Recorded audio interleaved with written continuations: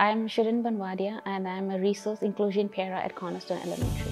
I actually love working with kids like in the general ed setting, like in a classroom. So it's basically you are like a co-teacher in that classroom. You're helping another teacher, helping all the kids who need help. It's a good start to get into education and getting an experience of like a whole classroom, gen ed setting, like classrooms. If you want to get into education, be a teacher, or be a paraprofessional.